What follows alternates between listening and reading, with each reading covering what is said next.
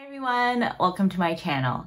In today's video, I am very excited to share with all of you a full face of Pillow Talk. So this is Charlotte Tilbury's iconic pinky nude color story. So I'll be showcasing her Pillow Talk Luxury Eye Quad. This is the original eyeshadow in her line in the Pillow Talk color story. And then I'll also be adding in my Cheek-to-Chic in the shade Pillow Talk Intense. And then also recently she released all shades of her Pillow Talk lipsticks and lip liners in the mini form.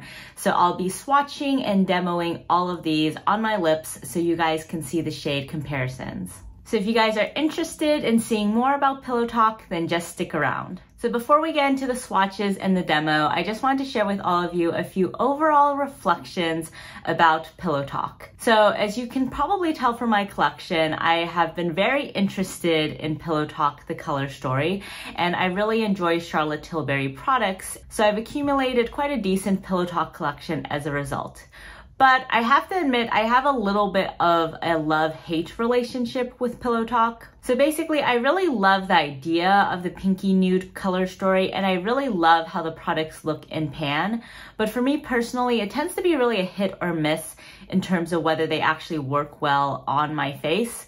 And so as you'll see today, for instance, with the Luxury Eye Quad, I usually need to pair this with some other eyeshadows in order to get it to look on my lids the way it looks in pan, which is kind of pink and brown and pretty neutral. With the Cheek-to-Chic, I've had better luck, but that's mostly because I still like how it looks even though it doesn't really translate as a pinky nude on my cheeks. And so I'm really curious today in my first impressions of these lip products to see how they look on my face. In general, what I found with the previous Pillow Talk products is that typically they translate as a lot more orange on my face compared to how they look in pan or how they look on other people.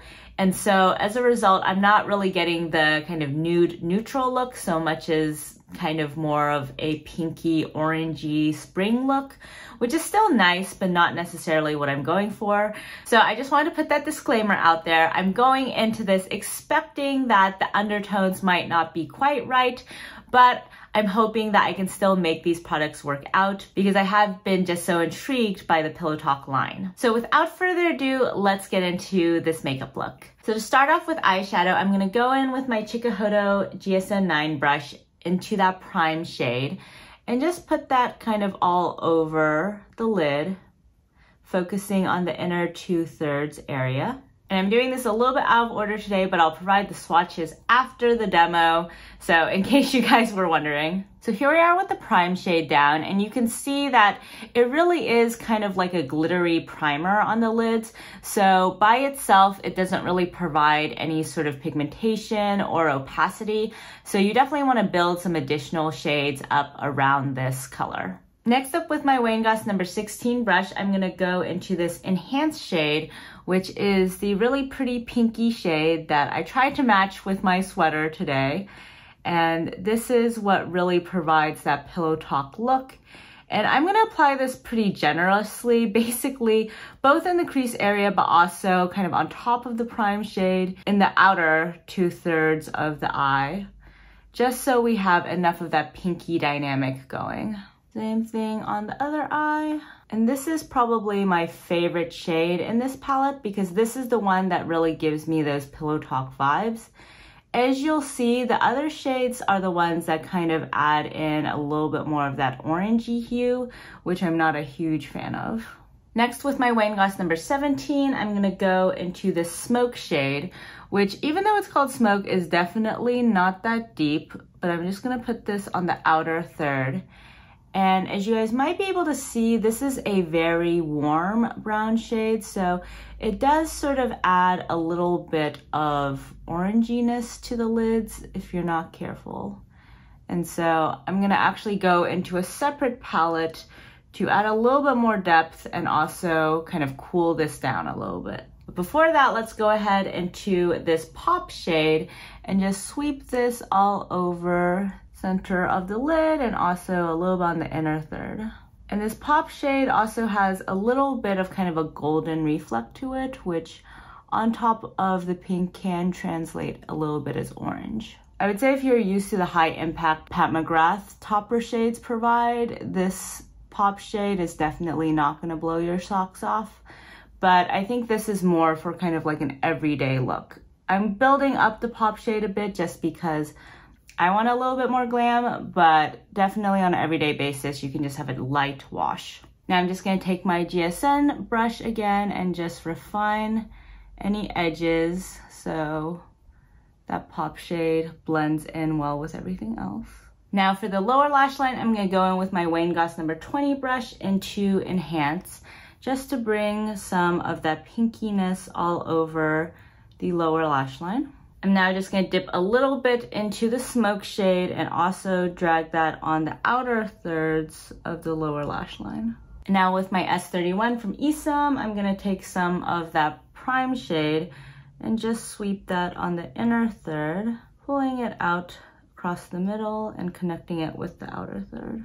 So this is the complete eye look for the Pillow Talk quad, but as you can tell, there's not a ton of depth to it, and it is running a little bit warm and orangey on my lids. And so a hack I've been employing lately is to pair that quad with my Viseart Neutral Mattes palette, because this palette really has a lot of beautiful, deeper tones in it, especially in more of the cool tone category that can just kind of tone down this look and make it look a bit more nude rather than orangey. So first off, going back in with my Wayne Goss number 17, I'm going to go into this shade over here, which is a pretty neutral brown. And I'm just going to sweep this over the outer third and bring it in a little bit. So basically where we put the smoke shade. And now with my Wayne Goss number 19 brush, I'm going to take a tiny bit of this deepest shade just to define the outer corner. So I'm going to lightly sweep this on the outer corner, concentrating it closer to the lash line and then gradually blending it upwards. Really just need the tiniest of pigment on this brush. And then going back in with my Isom S31, I'm also going to take a tiny bit of this shade to just define the outer corner. So just a tiny, tiny bit of that and just lightly dabbing that sort of in the outer portion of the eye, just to add a little bit more definition. You could also just use a brown eyeliner for this step and just sort of smudge it out. And then to finish things off, I'm going to go back in with my Wayne Goss number 17 and just take a tiny bit of this cooler brown shade just to sweep this all over the outer third. And this is just further to blend everything in. So here we are with the completed eye look, and personally I am really glad that I figured out this combo of using this eye quad with the Viseart Neutral Mattes palette. I know it's a little bit of a cheat because this palette is quite expensive on its own, so this is an $80 palette, but I think you can use any palette that you have that has some more neutral or cool leaning brown tones. And I think that's a really good way to achieve more of a Pillow Talk effect in terms of actually more of a pinky brownie nude rather than what the Pillow Talk products themselves will give you, which is not exactly that effect. So now let's go into the cheeks. So I have my Sonia G Cheek Pro here, and I'm gonna first just use the outer ring of this Cheek-to-Chic, just so you guys can see how that looks. And usually I would put on bronzer first, but today it's mostly about Pillow Talk, so I want to just show you guys how this looks, and then I'll add bronzer after the blush. So you can see that for this product at least, the outer ring is matte. In some of her other Cheek-to-Chics, the outer ring has some shimmer in it, but this one is pretty matte. Any shimmer you see is probably just spillover from the inner portion of the blush. So I will say on me, the outer ring does take a little bit of building up. I don't know if it's just the formula, because it is a shade that, as you'll see in the swatches, is fairly pigmented. I mean, this is the intense version of Pillow Talk, but as you can probably see right now, it is sort of a powdery formula that does take a little bit of building up. For me, the inner ring is really what packs more of a punch for this blush, and so normally I wouldn't do it like this where I separate the two.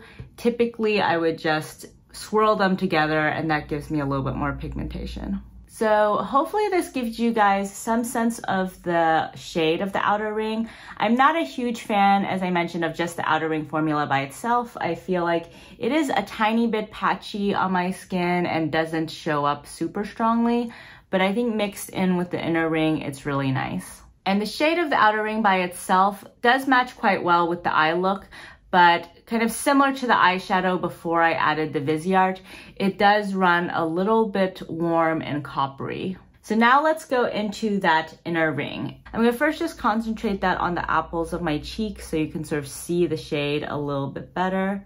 As you can probably tell, there is a decent amount of shimmer in this in comparison to the matte outer ring. But you see just 2 little dots of that did provide an additional dose of pigmentation. So I'm also just gonna bring that outward as well, because even though Charlotte has her whole swish and pop system, I find I just kind of like to have the shimmer throughout, especially on days like today where I'm not gonna be going in with highlighter. There we go, cheeks down. So I usually use this blush not on days when I'm going for really a nude or neutral look. Rather, I like this on days when I am doing more of a warm toned look, because I do feel like it runs more on the coppery side. And also, in case you guys are interested in the Walk of No Shame blush, it's kind of funny. I bought both this and that one because both shades really spoke to me. But the Walk of No Shame, even though it's described as a berry rose, at least on my skin tone, looks very similar to this one.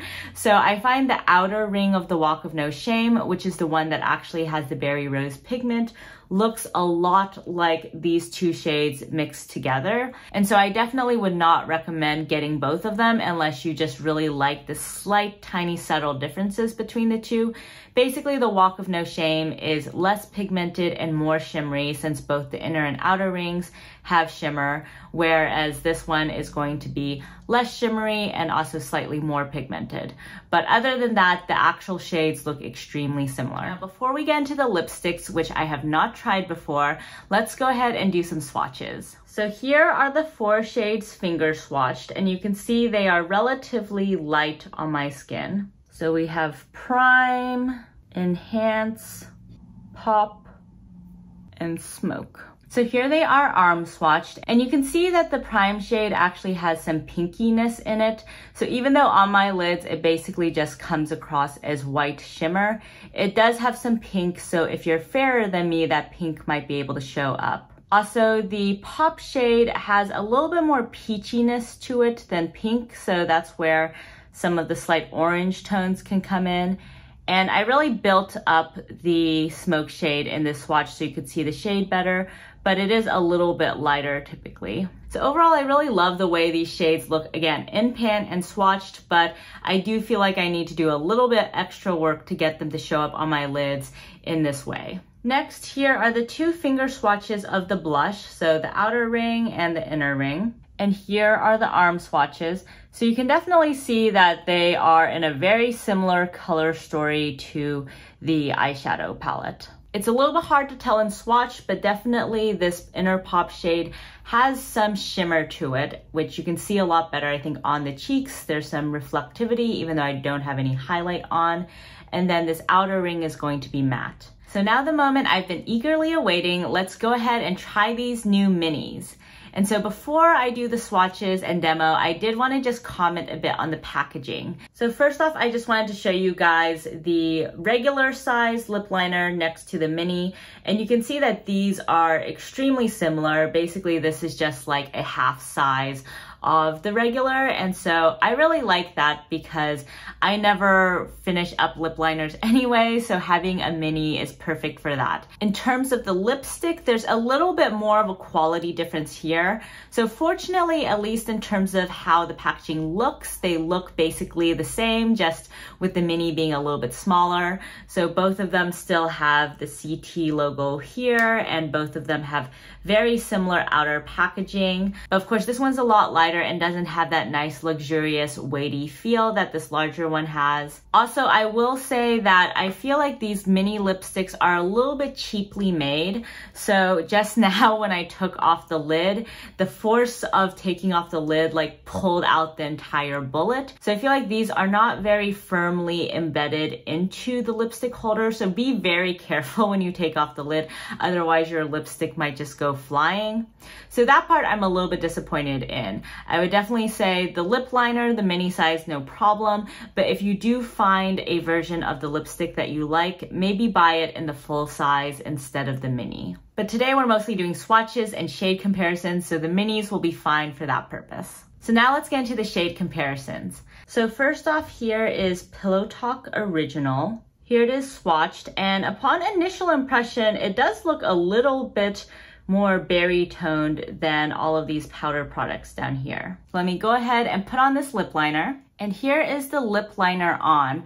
So you can see that it's pretty cool toned and pink on my lips. I filled in my lips a little bit more than usual just so you can see the color better. And it is giving me a little bit of a Barbie pink effect, which is interesting because I would say that the other products run really warm on me, but this is definitely running a lot cooler. So now going in with the mini lipstick. So here is the OG Pillow Talk lipstick and lip liner on my lips. And as expected, the Pillow Talk lipstick looks the same as the lip liners, so it has that same sort of cool toned pink on me. And I do want to note that Pillow Talk Original and Pillow Talk Medium are both in her matte formula, whereas Pillow Talk Intense is in her kissing formula, which is the more moisturizing one. So I would say that this lip ironically does not go very well with this overall look, at least on me. I think because I cooled down the eyes a little bit with those browns, it's not looking too jarring. But if I had just the normal Pillow Talk quad on my lips and I put on this lipstick, it would look like they were in totally different families. And that's just because the lipstick is so cool toned in comparison to these other products. So that's kind of interesting to me because I wasn't really expecting them to look so different, but definitely something to note if you have a similar complexion to me. That said, I do like the lipstick and lip liner by themselves. I wouldn't say this is a true nude on me. This is definitely something I would wear more on days when I have kind of a cool toned pinky look going, but it still is a really lovely shade. In terms of comfort, I will say that the inner part of my lips are starting to feel a little bit dry, even though I've only had this matte lipstick on for a short period of time. I do have full-size lipsticks in Charlotte's matte formula, and those are generally pretty comfortable as far as mattes go. So I'll have to keep trying out this Pillow Talk one to see if there's a difference in formula at all. There might be, given that this is a mini, but hopefully this is as comfortable as my other matte lipsticks from Charlotte. So now for Pillow Talk Medium. So here's the mini lipstick and lip cheat. And here are the swatches. So you can see that this is definitely a lot deeper than Pillow Talk Original and also has more of a berry tone to it. So here's the Pillow Talk Medium lip liner just around the perimeter of my lips so you can still see the contrast with my natural lip color. And this is definitively deeper in that I feel like Pillow Talk Original was a little bit lighter than my natural lip color, but this is a bit deeper. And it has a pretty strong berry rose shade to it. And now for the lipstick. So here we have it with the lipstick on, and like the previous lipstick, this is in the matte formula. And so you can see here that it's definitely deeper and more berry in comparison to Pillow Talk Original, which is more of a cool toned pink on me. I would say with the look I have on today, I think this actually matches a little bit better because Pillow Talk Original was similar in depth to the eyeshadow and the cheek look, whereas I feel like since this is a little bit deeper, the contrast reads more as being intentional, and so I'm really liking this combo. I think it just cools down a little bit of the coppery tones from the blush and the eye look. So finally, here we have Pillow Talk Intense, the deepest shade in the collection and also the only one in the kissing formula. And here are the arm swatches. So one interesting thing right off the bat to note is that the lip liner for Pillow Talk Intense is considerably deeper than the lipstick, whereas for all of the other formulas, the lip liner and lipsticks are basically the exact same shade. And in this case also, the lipstick is not that much deeper than Pillow Talk Medium, at least in the swatch. So if you prefer the kissing formula and you have a medium complexion, you could potentially pair the Pillow Talk Medium lip cheat with this kissing formula Pillow Talk Intense. And in general, kind of zooming out, you can see that the lip colors are all definitely a lot more berry toned compared to the powder products, at least swatched on my skin. So now let's get this last set on my lips. Alrighty, so here is the lip liner just by itself, and you can definitely tell it is way more pigmented than any of the previous lip liners. So here we have it with the lipstick, and fortunately they blend together really well. When I was first putting on the lipstick, I was a little bit worried because it is definitely way lighter than the lip liner, as you can see in these swatches. But because this is the kissing formula, it kind of blurs into the lip liner a little bit. It kind of melts the lip liner a bit, and so you still have that contour, but overall the colors kind of meld together. And overall, I would say I really like this combination. So similar to the Pillow Talk Medium, I think because this is a deeper tone, it actually matches better with this look than the Pillow Talk Original, where the slight undertone differences become really jarring. So in this case, you can definitely see a lot more of those rose and brown hues in the lips. And I think that just brings out kind of the pinky brown that I was going for with the rest of the look. So overall, I'm really digging this combo, and given those two matte swatches before this, my lips are really loving this kissing formula right now. It is just so nice and hydrating in comparison. One quick swatch comparison I did want to do was with my Happy Kiss formula from Charlotte Tilbury in the shade Passion Kiss. So this is her new hyaluronic acid lip balm formula. So it's super, super hydrating. And here are the swatch comparisons. So this one over here is the Happy Kiss formula, and this one over here is Pillow Talk Intense.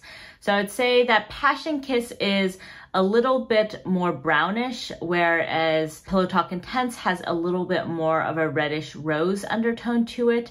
And also, of course, the formulas are different, with the Passion Kiss being in a more hydrating formula. So you can probably see that just from the reflectivity in the swatches. Overall though, I think these probably read similarly on the lips though. So if you want something that's a bit more pigmented, then probably Pillow Talk Intense is better. And if you want something more hydrating like a lip balm, then the Happy Kiss might be the way to go. So I'm just gonna go off and add some bronzer and highlighter to this look and be back with my overall impressions about this Pillow Talk collection.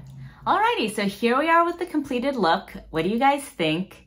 So I went in with my Charlotte Tilbury Airbrush bronzer in the shade Tan. So that just added a little bit more warmth and dimension to my face. And then for highlighter, I went in with my Ofra Glow Goals, since I didn't really want to change the shades or undertones of the face, but just wanted to add a little bit extra sparkle. So now for my overall thoughts about the Pillow Talk collection. So in general, I would say that there's kind of two color families I see within this, and that's kind of illustrated by the swatches on my arm. So the lip products definitely read more cool toned, and they're more what I think of when I imagine Pillow Talk. So they have more of those pinky brownish undertones to them.